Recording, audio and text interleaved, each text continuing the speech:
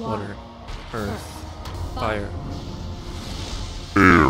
Long ago, the four nations lived together in harmony. It's hard. I have about 48 chances left, so I'll get it. Is it just me, or did episode 12 set a darker tone that is being carried on in the show? It appears I've been promoted to Admiral. My request is now in order. How's Sokka doing? Not so good. Being out in that storm really did a number on him. Nice callback to the last episode. Oh no.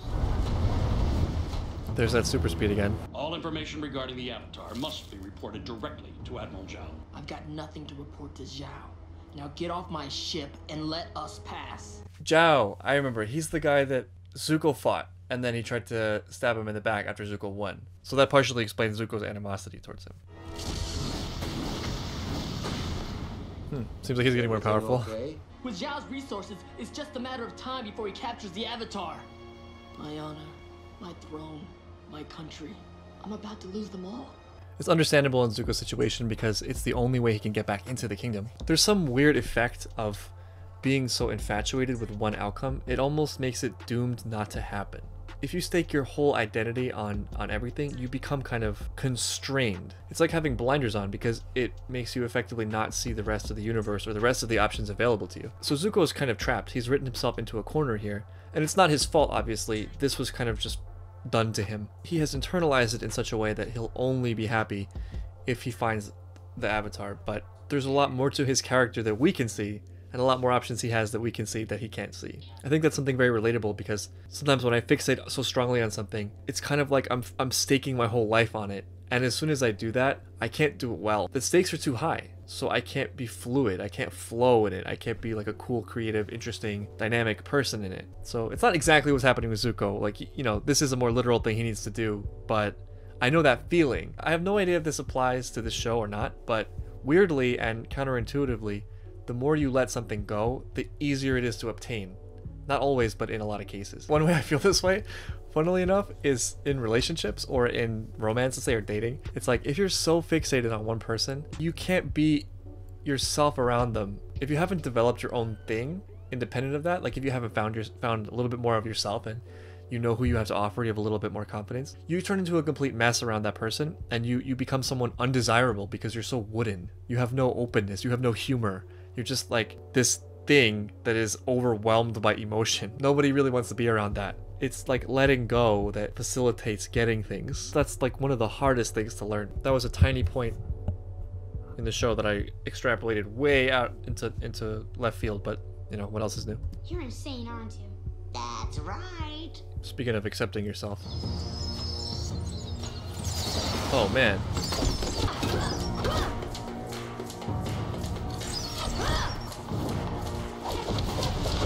I love this scene and the wind and everything. It's really cool. Wow. I'm loving the look of this scene and the music too. Ooh. Nice, using his water powers. Oh, so they actually got him. See, if you die, you'll just be reborn, and the Fire Nation will have to begin its search for the Avatar all over again. I never thought about why they're looking for the Avatar specifically. I just assumed it was to kill them. Seems like there's more to it. This guy again. Who's it gonna be? This is the year Sozin's comet returns! Right, to the grant comet. us its power! That's right. Is it another firebender? No, yeah. Close all the gates immediately! Stay close to me. Nice.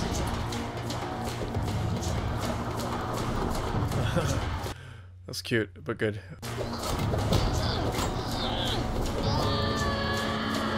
This is cool. Nice little alliance. Give me the next one.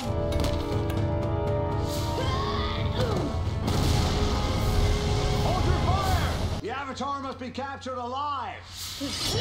That was a really long sequence, and it was so well done. In the last video, I talked about episode 11. The mistake I see a lot of people make in TV and movies and all sorts of media is they have action, and they think the action by itself makes something good. Action without any feeling or thought behind it.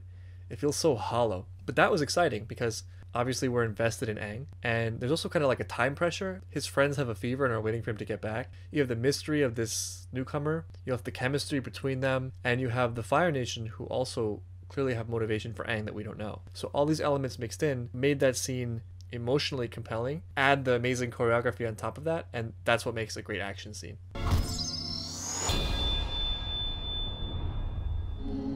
Was it Zuko? I saw a little like thing. Oh wow, you can't leave him there.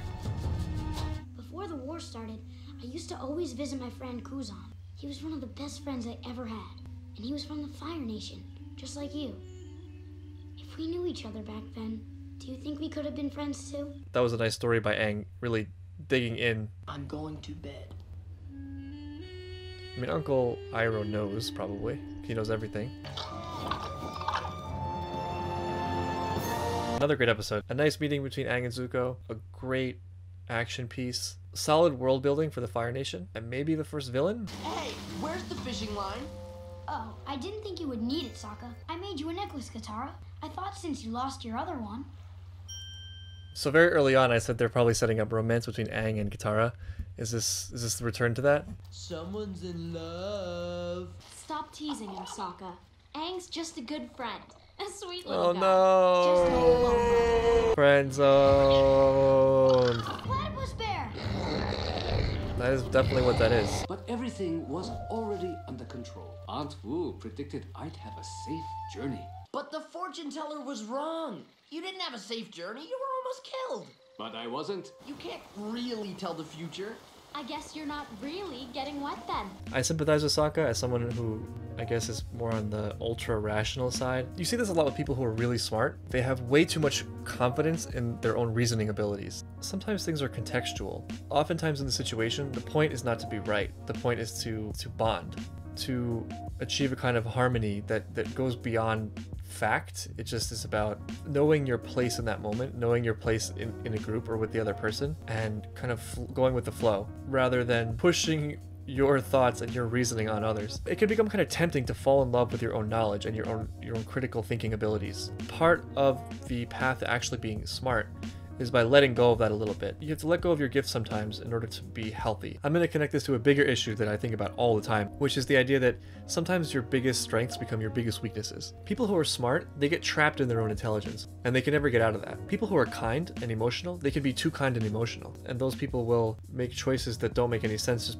just out of empathy and emotion. It's a spectrum, and the important thing is not to feel or to think clearly, but to use both faculties in ways that suit you and suit the people around you relative to your goals and the group's goals, instead of thinking that your gift, your ability is the virtue in itself, because it's not, it's just a tool. Balance is the key. How does this relate to Avatar? Well, Sokka and Katara have an interesting little thing going, because Katara obviously is also a thinker and Sokka also definitely is emotional, but they kind of have certain traits that they lean on in situations or when they encounter problems. So Katara seems to lean towards like empathy, feeling, emotion, and in this case, fortune telling. Believe in what you see. And Sokka, he is kind of more the strategist, a little bit colder reasoning, like this is the way he sees things. He's trying to be more objective. He's a little bit less trustful. They're not exactly opposite ends, but they lean on different traits.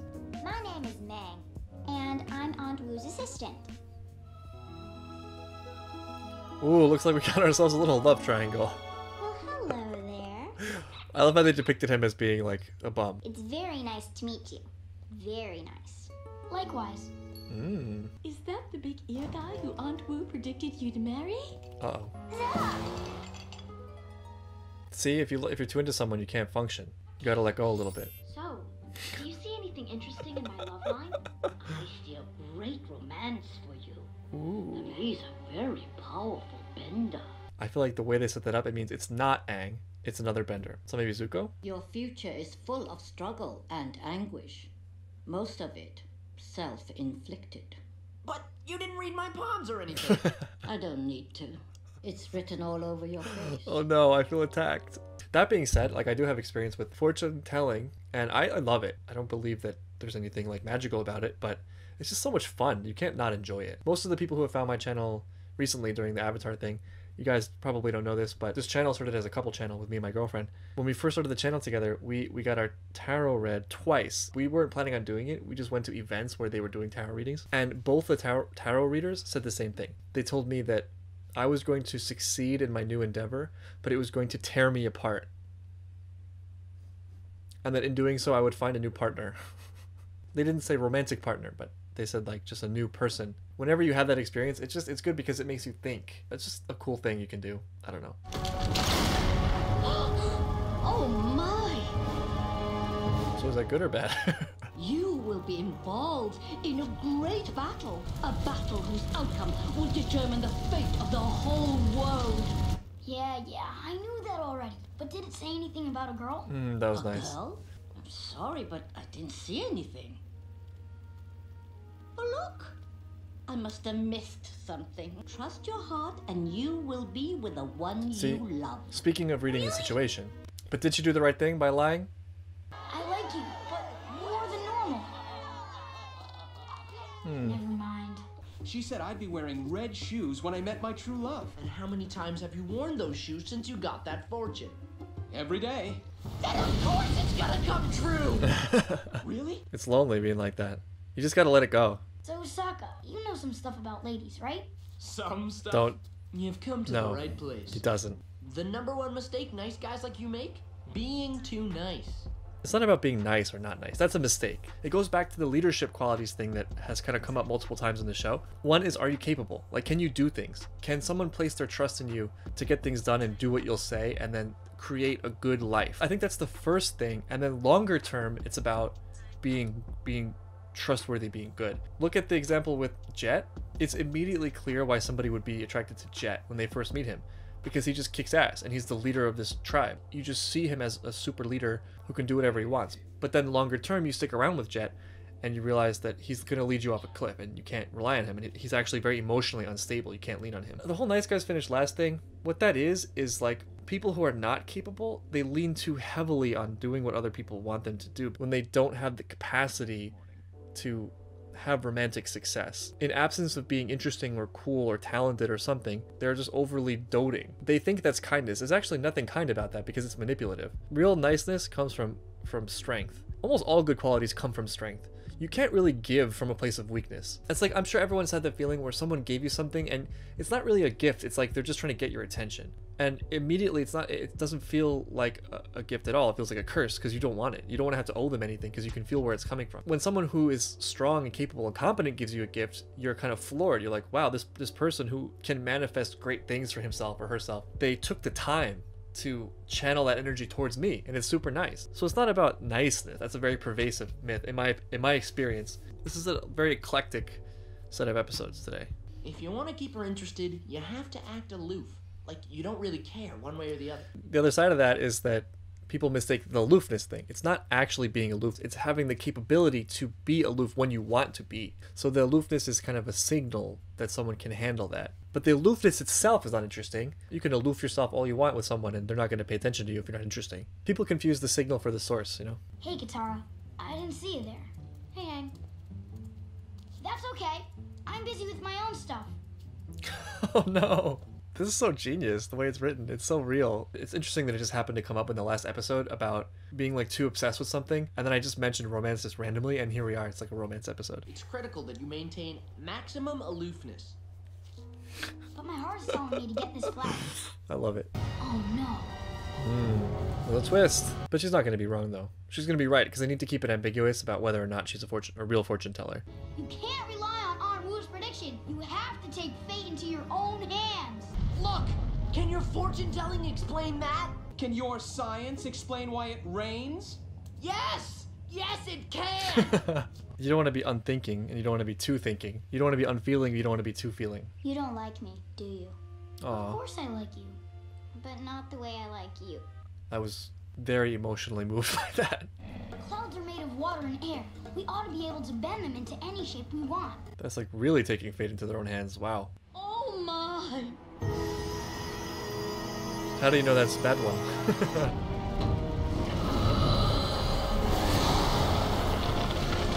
Yes, do it, Aang. He is getting more powerful. It's not just me. Man, sometimes I forget what a powerful bender that kid is. Wait, what did you just say?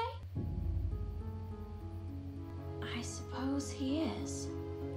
Oh, But Aunt Wu predicted the village wouldn't be destroyed, and it wasn't. right. I hate you.